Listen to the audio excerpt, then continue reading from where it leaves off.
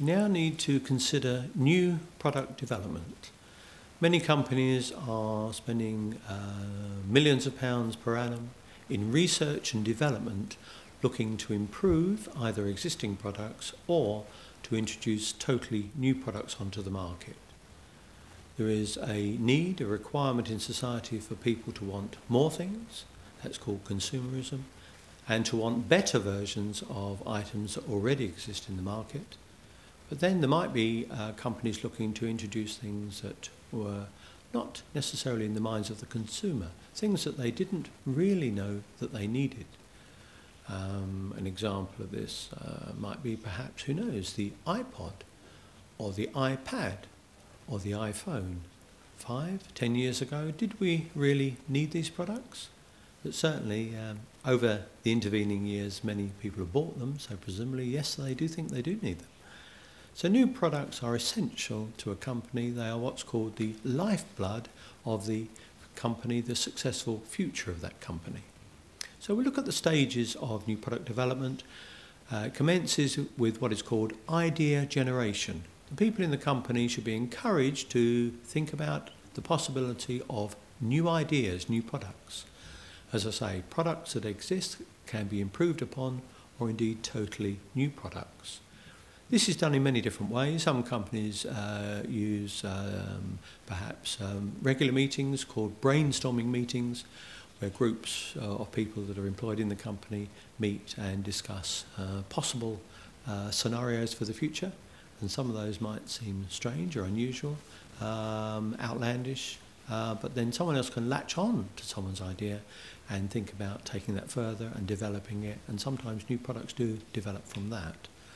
Another simple method is the one of a suggestions box, where people have an idea for a new product, they write it down once they've developed it in their mind, and they perhaps word process it, put it in an envelope, pop it into the suggestions box with their name on.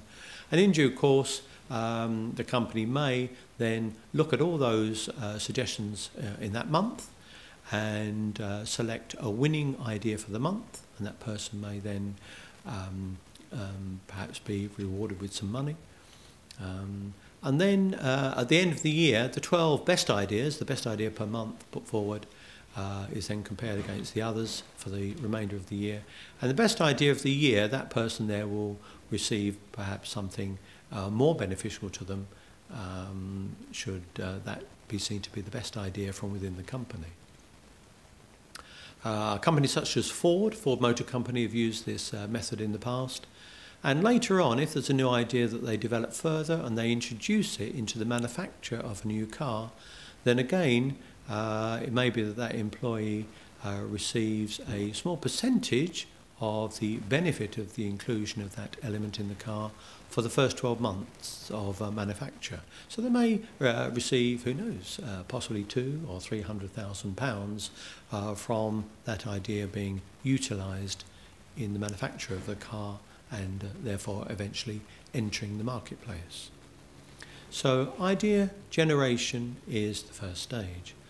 Idea screening is the one of sifting and selecting between ideas. How do we choose between one idea and another?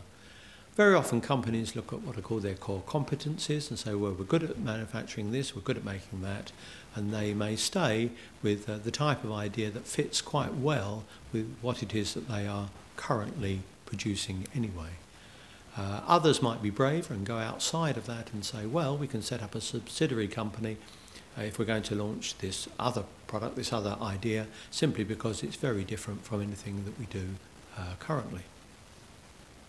Third idea is the business analysis. How are we going to go about being quite professional in our sifting of these thoughts, these ideas for future products or future services? We could look at some considerations here. One is the expected level of demand. How many people do we think will want this? If it's business to consumer marketing. Indeed, how many companies may want this if it's business to business marketing. Then we need to look at competition. Is the competition already in that market, or would we be coming out with a product where there is limited competition or indeed no competition at all currently? That might be quite attractive to us. And the third area is the likely life cycle. How long do we think the product will be likely to exist successfully in the market should we introduce it? The fourth area is normally, if it's a product, the development of a prototype. We produce a version. It might be just a mock-up or a model. It may actually be a working version. We produce a version and then we can get interested people from our target group to come and see the product, perhaps to see it working. In some instances, if it's perhaps an item for the kitchen, electrical product, we can do a working version and introduce it into a number of homes and get the person who's the leading cook, if you like, leading chef in the home, to do their cooking in the home and use this product for perhaps 3 months, even 6 months. And they could write a diary on usage of the product and how they found it working and how suitable it was for their needs, and possibly any suggestions on improvement or change. Then the company, from this limited piece of field research, can take that information back and modify the product, make it slightly different in size or shape or weight, improve its speed of producing or mixing, if it's a food mixer or something of that nature, or blender. And then they can look to improve that then, based upon these comments, these results, before then looking to take it further in the marketplace. Normally companies go on to test market the product. They find a region of a country in which they're going to launch it, and they're going to test it in that area for a number of months. The company Cadbury, who make chocolate products, very often in the past have tested using North Wales. They use that as a test bed, as it's called, and they test the possible launch of a new chocolate bar in that area. They do research once people have actually bought the product from shops in that area, tried it, tested it, possibly purchased it again, hopefully, and then Cadbury come along through the research company and they ask, through questionnaires, ask these people their thoughts on the product and get a fair indication of whether they like it or not, whether they continue buying it or not. And they can see sales volumes and repeat purchasing patterns, and that helps them towards a decision as to whether to launch the product nationally in the future. Then, so that no, go, or indeed go decision is made. No go, we won't launch it. Go, yes, we will go ahead and launch the product in the market. And that leads to the final stage, which is the one known as commercialisation. Commercialisation, the launch of the product throughout the entire country. So that is NPD, New Product Development. That fits in nicely with what I said earlier, the marketing mix. I mentioned to you earlier the first P of the marketing mix, product. And when we produce a product, we need to consider not only the product itself, but also naming that product. And we have to choose a name that is suitable for the product and is not in use by another company or indeed owned by another company. Some companies do a lot of research on this. The Ford Motor Company once launched a car called Mondeo. The Mon was a part of one word and Deo was from another word entirely. They brought these two sets of 3 letters together to form a word that was a brand new word, and research showed that it was acceptable to everyone. It wasn't upsetting to anyone. It meant they could use that name in launching the car in many, many different countries. We also need to consider the packaging of the product. How are we going to package it? Coca-Cola are famous traditionally for their bottle, which was glass. Later on, their bottle became a plastic bottle, and of course now Coca-Cola is bought in cans. The large 2-litre version is still in a bottle, a very large soft plastic bottle. So packaging is very important as well when we consider product. The product itself, the name, the ingredients, of course, and the packaging. Then we need to consider price. How are we going to price the product? I mentioned earlier our segmentation, look at how we're going to look at the market, subdivide the market, choose the suitable group to buy the product. That will help us. We can charge a higher price, logically, to wealthier people, but if we're aiming our product at mass market or to people who are on a lower income, then we will obviously have to charge a lower price for that. The place, where are we going to make it convenient for people to buy? Is it a product that should be sold through supermarkets? Is it a product that should be sold through pharmacy outlets? Is it a product that people can actually order online? We need to think of that for our product. Promotion, that is of course the famous one. Most people think of that as advertising, which isn't strictly true. Advertising is above the line. Advertising allows us above the line promotion, and we can advertise there in the UK on commercial television, commercial radio. These are non-BBC channels. We cannot advertise on BBC, which is illegal in the UK. So we have commercial television, commercial radio.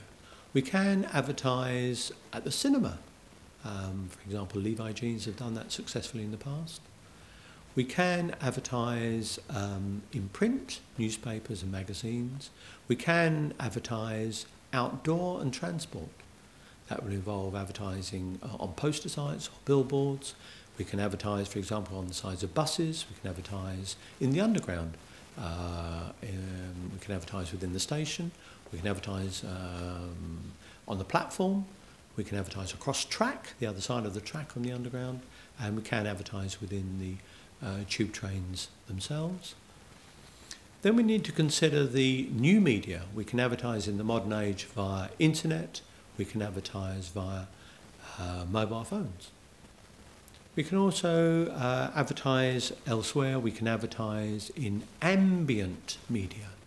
Ambient media will be very unusual places. We can advertise, for example, in London, in Bond Street on the tube station, when people are leaving the station to go out into the street, into Oxford Street, where the steps are.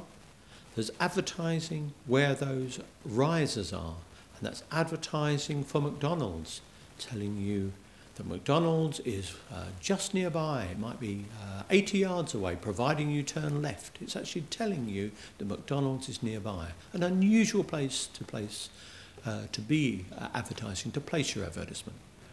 Some companies do the unusual thing of advertising at universities on the backs of the toilet doors. When students visit the toilet at university, then they see this very unusually placed advertisement, and it's one that cannot be missed. So that is called the area of ambient media. So advertising is above the line across those 7 areas. Then there are other forms of promotion or communication which are called below the line. There's a wide variety of these. These can involve, for example, direct marketing, reaching people through direct mail to their letterbox. It can involve the use of sales promotion, special offer, a coupon, for example, 10% off coupon, or the opportunity to sample a product free. We can consider public relations, where we get, shall we say, press releases within newspapers or magazines about the launch of our new product, shall we say. We can offer sponsorship. Sponsorship is a growing area, famously the Football World Cup and Grand Prix motor racing, and of course the Olympics. And in next year, 2012, that Olympics will be held in London. We can produce leaflets or brochures or catalogues. We can attend exhibitions and have a stall at an exhibition or a conference or a seminar or an international trade fair. We can produce promotional films and DVDs. We can actually have our product or something in relation to our product at point of sale within a store. So that means that when people are queuing at the checkout to pay for their purchases, our product can be right by the checkout, perhaps a magazine, perhaps a bar of chocolate. So we can actually promote in that way. And of course we can do corporate identity. We can promote our company by name, by logo, by, Nike, for example, with their swoosh. We can have a slogan or sign-off line, just do it. So we can promote in that way, of promoting ourselves, our corporate colours, and our business cards, and indeed our letter headings on our letters when we write to consumers. So we can promote in that way corporately. Now these are all referred to as below the line. So we have a number of above-the-line areas for promotion called advertising. The others are not advertising, but they are below-the-line promotional opportunity, promotional activity. We then need to consider in the modern age customer service, of course. How do we keep our customers happy in buying the product and indeed once they bought the product? Are we going to provide warranties or guarantees, particularly for something expensive such as a motor car? We then need to go on to the area of people. We need to train people to look after our customers to the best advantage, particularly if they telephone in and have a question, a query, a complaint. Or if we're going to be online with a website, we can introduce onto that frequently asked questions. We can have that site available, that page available for people to visit to have their question answered in that way. We need to consider the process. How are people going to obtain our product? How are they going to go about that? And if it's a service, that is obviously more difficult than a product which is physical. So a service might be an invisible, but they still need to know how they go about obtaining that. Perhaps a theatre ticket, they want to book that 2 weeks beforehand. Yes, they can do that online. And again, the physical evidence. If they book a theatre ticket online, they can then receive perhaps a special number. And when they go and visit the theatre on the evening they're going to see the show, they can quote that number at the box office and be handed their tickets ready to take through to the entrance doors to be allowed into the auditorium to actually see the play or the show that they're going to be visiting. Okay, so we need to consider product. A product is like a human being. That sounds rather strange. A product is like a human being because it has a life. A product is born, it grows, it matures, it dies, just as a human being on this planet. So when we have a new product, we're going to launch it onto the market. We're going to introduce it into the market. Okay, that's the first stage, the product life cycle. Okay, introduction or launch. Then the product needs to grow if it's going to be successful. It needs to sell more often. The same people need to come by and purchase it a second or third or fourth time, repeat purchasing. They need to tell their friends, their neighbours, their relatives that it's a good product, and so they might also then go out and buy the product. So it begins to grow in the market. Then over time the market becomes mature. The market for this product is not growing any longer, it is becoming static. It is now reaching its peak sales, its peak profitability, but the market has slowed down.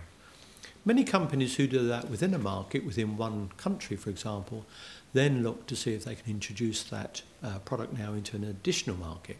So now it's at the mature stage in the first market or country, and they're now going to start again by launching it, or an introductory stage within another market, another country in the world. It'll be in that country, that market, for the first time ever. So after maturity, which can be for many, many years, eventually there will be a slowdown, a decline will begin to take place. Two stages of that. The first one is early decline, which is called saturation, and then there is the second stage decline where it begins to become much more rapid. So it can look as a diagram: launch, growth, maturity, saturation and decline. The product life cycle. So a product has a life, just as I say, like a human being has a life. Some products are only in the market for a very short time in terms of being sold in high volume. A famous one historically was a product called Rubik's Cube. Many people know the Rubik Cube, and that was very, very successful for a short time and now sells only in very low volume. Another one was quite a famous one actually as a computer game, a video game, and that was a product called Tetris, very successful for a very short time. Other products do last a great deal longer. I mentioned Coca-Cola earlier. Coca-Cola now is 125 years old. Just think of that. Coca-Cola was born many, many years ago in the 1880s in the United States, and it still exists today, and it is selling worldwide in greater quantity than ever before. It has now become quite mature. Could even be argued it's actually in the saturation stage in the United States, its home of origin, but in other countries such as India, the volume is still growing greatly each year. So that is a product that's been around for, as I say, well over 120 years and shows no sign of slowing down just yet. So examples of products. We tend to think of products as being large items, perhaps washing machines, dishwashers, cookers. These are important products within the home, within the kitchen. Microwave ovens. They have become very successful in the last 30, 40 years. Motor cars. Motor cars are again products that people enjoy. And of course they've been around with us again for over 100 years. Computers, they've been around with us much longer. They were originally in the business-to-business market. IBM were producing mainframe computers only to be sold to companies. And now, of course, probably everyone has a computer, either as a PC or as a laptop or as a handheld device. Indeed, arguably, you could even call your mobile phone a computer because it has many more uses than just usage as a phone.